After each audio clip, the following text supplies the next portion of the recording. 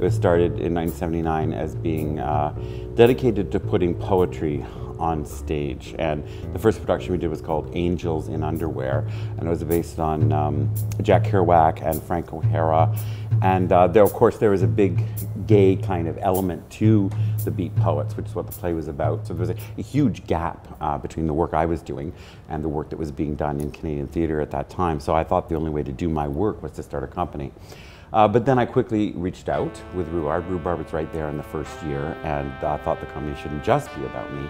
And that was a place where we could do kind of experimental work and support the work of other writers. So that's sort of the way it all came about. A columnist called Christina Blizzard, who was a Sun, not Christy Blatchford, but Christina Blizzard from The Sun, called me and started asking me questions about were we a sex club and all this other stuff.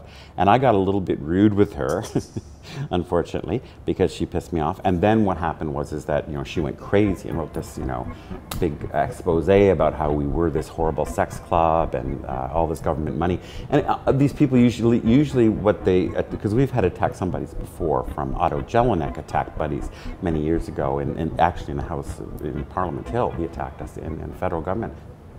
We literally had to go to council, and we had to fight and march and galvanize the community around us to state that we were an important real theater company that did real artwork, and that this was homophobia and just right-wing religious right craziness, right? Because they had this huge letter writing campaign, and Christina Blizzard had all her religious right friends, and it's just this huge machine, as we know from what happens with the Tea Party in the States. It's the same kind of thing, and that was what was mobilized against us, but it didn't work.